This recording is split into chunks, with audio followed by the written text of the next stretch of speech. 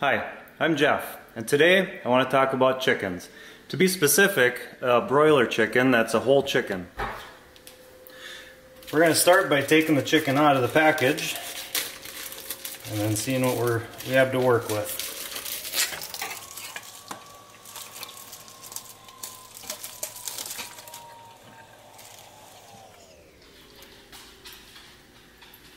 So you got a whole chicken. Let's talk about a few ways that you can prepare your chicken and get it ready for your evening meal. The easiest way is probably with the crock pot. The crock pot is a pretty foolproof way of cooking meals where you put the meal in there, you set the time, and 8 hours later your food is ready. It's almost impossible to overcook your chicken using a crock pot. Some of the things we do to our chicken when we put it in the crock pot: we add some seasonings to it, such as garlic powder. We use a rotisserie chicken spice. We use black pepper and Lowry seasoning salt. You can use many more seasonings, or you can limit your seasonings to whatever taste that you like. The other thing you can do is to help retain moisture in the chicken meat itself, is to stuff in the cavity some different items, such as an apple. We've quartered apples before, we've quartered lemons, we've used onions, we've actually put sprigs of rosemary and thyme inside the cavity, and it just kind of, it's aromatic inside of there, and it kind of gives the meat a good flavor. The second way we typically will cook a full chicken is just in a roaster pot like this, that we will prepare the chicken itself. We'll sprinkle the spices on it, we'll put it inside of here, and you put it in the oven at 350 degrees. And depending on the size of chicken, it usually takes about an hour and a half to 2 hours. But you want to make sure that the meat is fully cooked and you get it up to 165 degrees internal temperature. And the best place to do that is where the breast meat is the thickest. You can check it with a meat probe or a temperature probe and make sure that it's up to the proper temperature. The third way, and possibly my family's favorite way of preparing a chicken, is using a smoker. A smoker is an old technique where you're using heat at a low temperature and you're bringing the chicken up to the internal temperature up to 165 degrees slowly, while also giving it the aromatic effect of the smoke. Some of my favorite wood chips to use are the apple and hickory while smoking my chicken. And we'll go over it with another video on the process of smoking a chicken. So with all three of these methods, with the crock pot, with the Dutch oven, with smoking your chicken, one thing that we typically are going to do on most of these is we're going to create a brine, and that involves water, salt, and a bunch of different spices and seasonings that we put in a pot.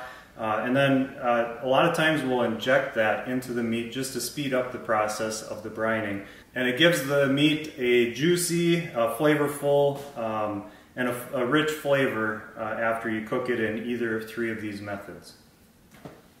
One other option is cutting your chicken into their specific parts. The way we typically do it is we'll take the wings, the drummies, the thighs, the breasts, and then underneath the breasts you've got the tenderloins, and then you end up with the carcass also, which is useful for creating a chicken stock. So what type of knife should you use when you're cutting up a chicken? You have a lot of different options. We have a carving knife, which is going to be a wider blade, and it's going to follow along the bone fairly decent if you need to do that. There's knives like this. It's a boning knife. It makes it easier for when you're trying to get the meat off the bone and getting around different things. You could use a fillet knife, just a simple fillet knife that you would use for cutting up fish. There's also a smaller fillet knife for like panfish and stuff like that. And I would even go as far to say as if all you've got is a paring knife and it's sharp, I think it would work just fine to cut up your chicken.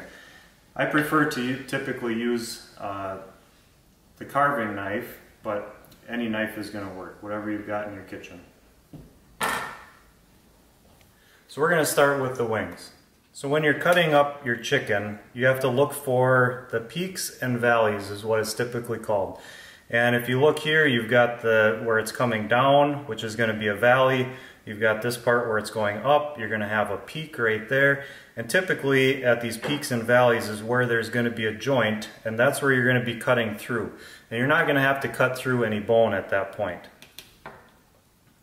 So what I typically do is I will start at the top of the back, and I will start cutting through, going towards the joint right in this area here, and then we will exit in the front here just outside the breast meat. And we want to be careful not to take too much of the breast meat, because that's usually going to be the prized possession there.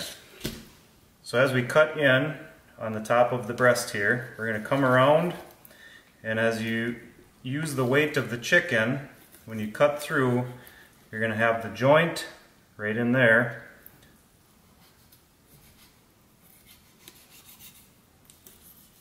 And then as you get through, you're going to come and turn, and you're going to have the one wing separated. Then we're going to start on the second wing here, same thing. We're going to find where it's separated or where it connects with the back. We're going to come through, go through, and then come up right outside the breast. So there we have our 2 chicken wings. Then we're going to flip the chicken over. We're going to take the thighs, we're going to take the legs, the drummies out next. And if you look here, there's going to be a thin layer of skin that's connecting the drumstick to the breast. And when you cut that away, what's going to happen is it's going to be kind of hollow down there. So as we cut, you can see how it opens up and kind of goes right around where the drumstick and the thigh are. As you're cutting through this, there's also a little spot here, right up in this area here. It's kind of an oval or a rounded shape. They call that the oyster muscle. So as you're cutting this out, you want to make sure you try and include that oyster muscle so we can maximize the amount of meat that we get out of this. So I'm going to cut the skin. We're still cutting the skin that's holding it. We haven't even gotten to the meat or the joint yet. So now we're at the oyster muscle right here, and we just want to take and kind of cut that straight across, and you got a nice chunk of meat right there.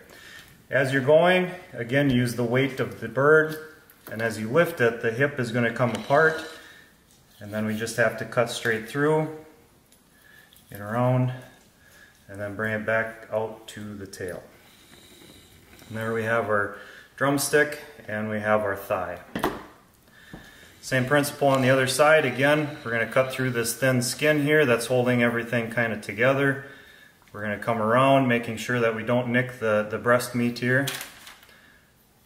And then as we come around, we've got that oyster muscle right up here. We're going to get that in there. And as I was cutting the oyster muscle, the hip joint came apart, and then you just have to cut, and we'll bring that right out to the tailbone. And there we have our other piece of meat. Now we're sitting with a carcass that is just the breast meat and the tenderloins that are going to be left. And how we do this with the skinless chicken breast is you just take the skin and you start peeling it, and you bring it around. Sometimes on the keel bone here, it has a little bit of connective tissue, or it sticks on there a little bit. You don't have to use your knife a whole lot, but sometimes it'll help. Oh, you slippery little bugger. All right. Sometimes it helps just to cut away a little bit of that to get it going.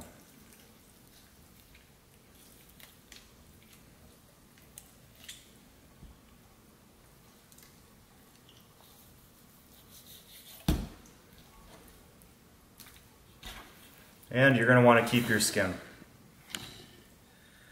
So as you're looking at this, we've got the breast meat goes all the way from the back all the way up to the front. We're going to have our Y bone or our wishbone coming up right underneath here.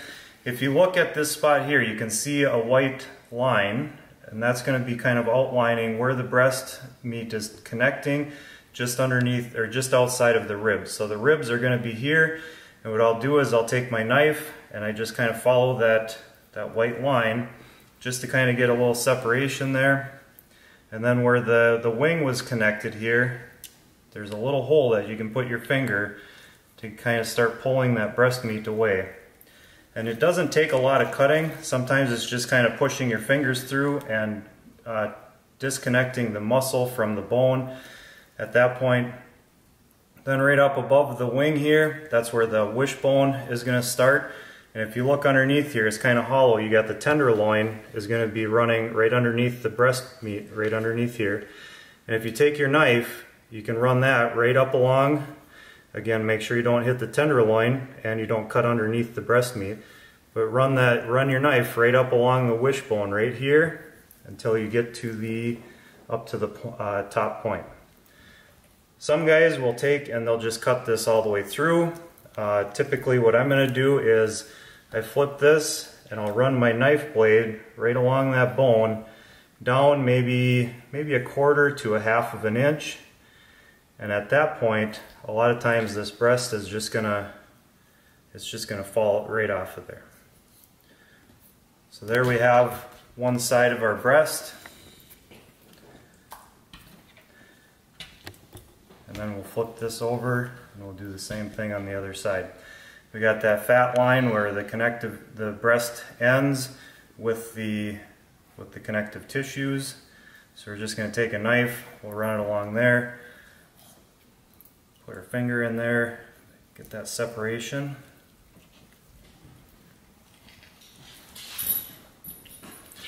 And then we're going to start up at the top here again, and we're going to follow that wishbone.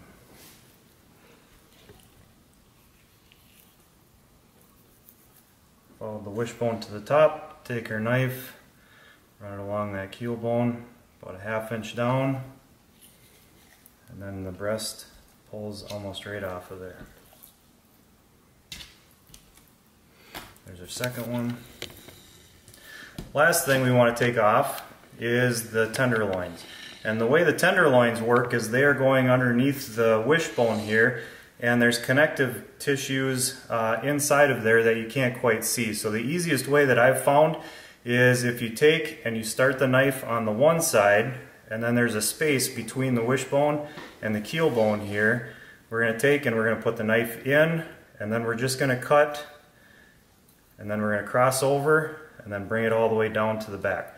Do the same thing on the other side. We're going to bring that in, we're going to cut through, cross it over from one side to the other, and now you've cut the connective tissues so you can separate the tenderloin from the carcass. So when you run your fingers in there, after you've run the blade through, there's really not a whole lot that's connecting it. You can take and you can run the knife along the bone. Most people are just going to take and they're going to separate it with their hands. Using a knife, you could end up with a little bit of bone where it's safer if you don't use the knife or you limit the use of the knife. And there we have our tenderloin from one side, and we'll get the other side here.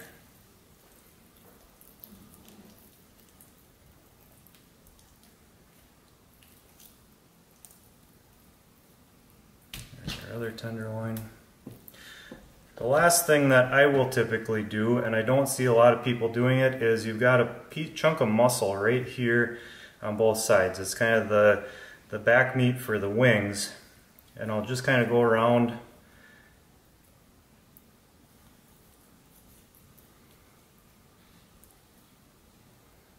and cut that little chunk of meat out.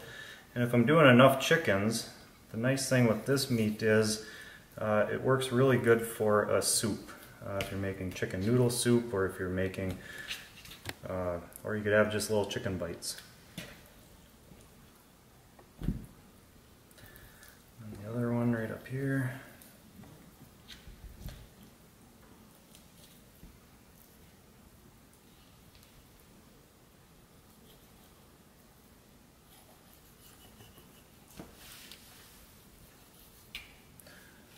And again, you don't want to throw the carcass away. This can be used for chicken stock, and it turns out really good if you use the proper ingredients. So what do we have? We have our chicken carcass. We have breast number 1.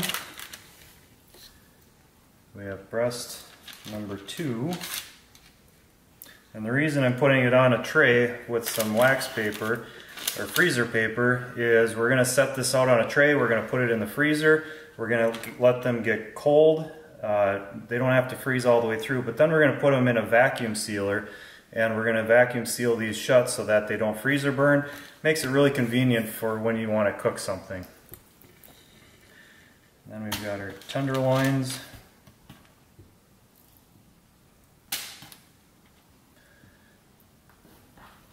And the carcass, the skin that I told you to save earlier, we can put that right inside the carcass, because when you make your chicken broth, you want to have as much of that fatty stuff and bone and all of that as you can when you put it in there. Then we've got our 2 chunks of back meat here. I'll actually put them over here. So the last thing you'll have to do is part out your chicken wings and your thighs and your drumsticks. In order to do that, what you want to do, again, remember we've got the peaks, we got peaks and then we've got valleys. So you want to remember that when you're trying to cut through the bone. And to make these, like the ones that you get at a restaurant, we got to section this off. You've got the drumstick for the wings, and then you've got the other part, and then you've got wing tips. And the wing tips have very little, if any, meat on them. So what I will do with the wing tips is I'll put them in the carcass, and then when you make your chicken stock, you've got that additional bone, a little bit of fat around the outside, and then you've got just a tiny bit of meat that you can utilize with your chicken stock. So, separating the wing tip from this portion, we're going to take and we're going to pinch this together to make a little bit of pressure. We're going to make a cut, and we're going to get that cut all the way through.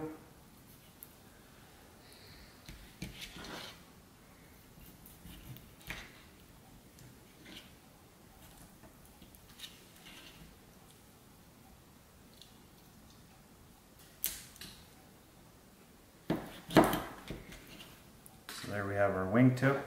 Put that in the carcass. Then we want to separate these 2 parts here. So we've got our valley here. We're going to cut the skin going to the valley. Then I'm going to do the same thing where I kind of pinch. And then we're going to start up here. And we're going to work our way through the joint.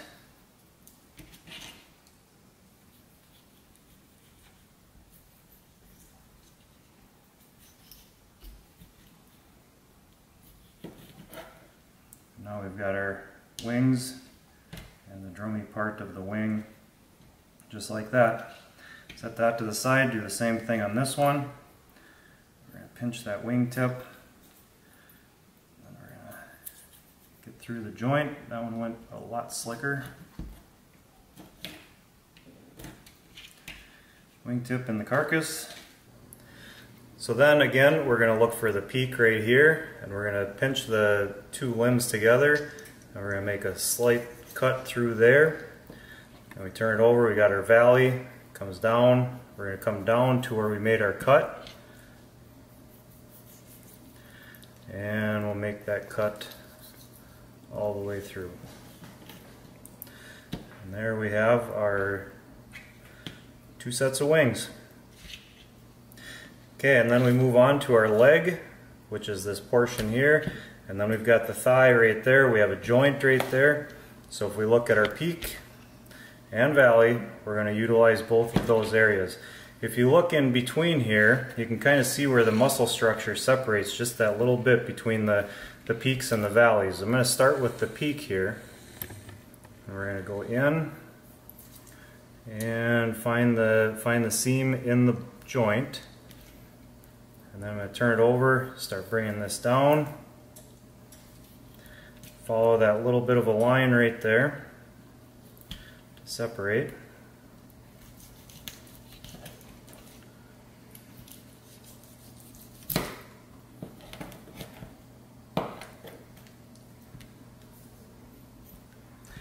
And there we have our leg and our thigh. And in a minute here, what we're going to do is we're going to take the bone out of the thigh. So I'm going to take the second one, and we're going to do the same thing as what we did with the first, and you can do it whichever order you want. If you want to follow this line here, bringing it through, and you can see where the joint is at right there. Following the valley, bringing that down.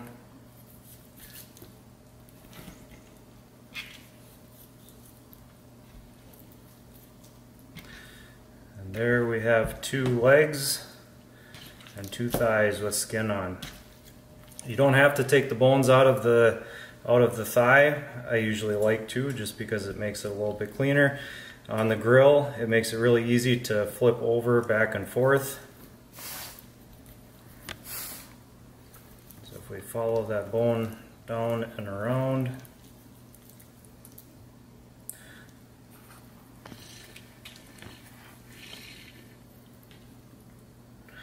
here's where a boning knife might come in handy if you have one available.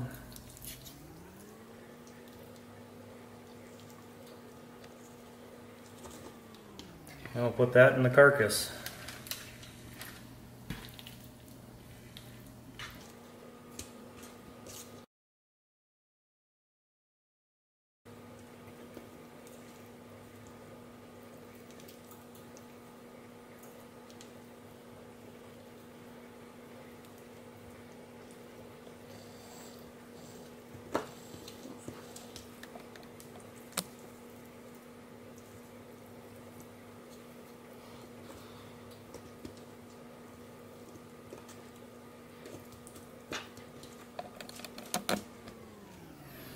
And there is our second thigh.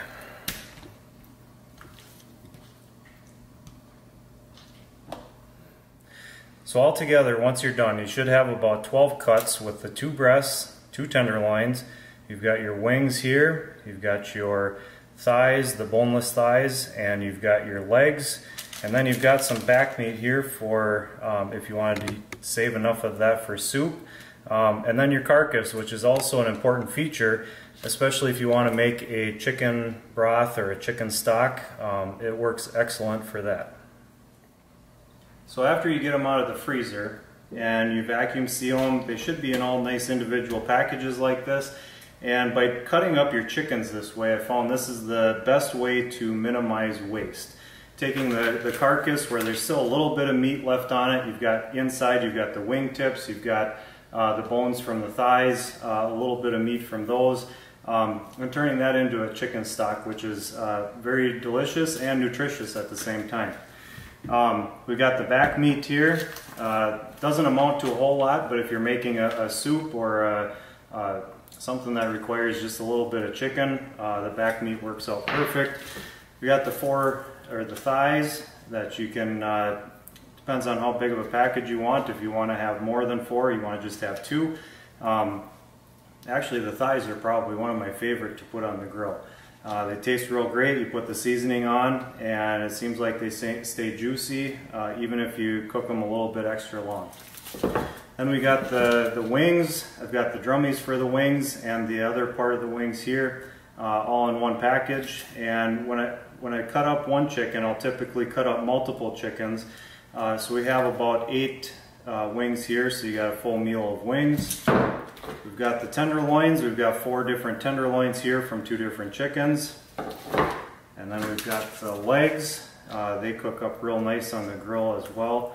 If you put a little bit of seasoning on them, they turn out really good. And last but not least, you got 2 individual breasts. And the breasts on a bigger chicken are going to end up being roughly about 1 pound per breast. So you can plan for that, and if you notice how it's a little bit thicker on the one side and thinner on the other, what I like to do is I'll cut this part here off so that you've got 2 pieces of meat that are about the same thickness. That way when you're grilling them, one part of it doesn't dry out, the other part is juicy, or vice versa, where you have one part that's not quite done and this part is perfect. So if you can slice that, works out good. Another option that I haven't tried yet is you could cut a slit in there and then you could stuff the breasts with different ingredients and have stuffed chicken breasts. So I hope you found this helpful and informative, and good luck with your broiler chicken.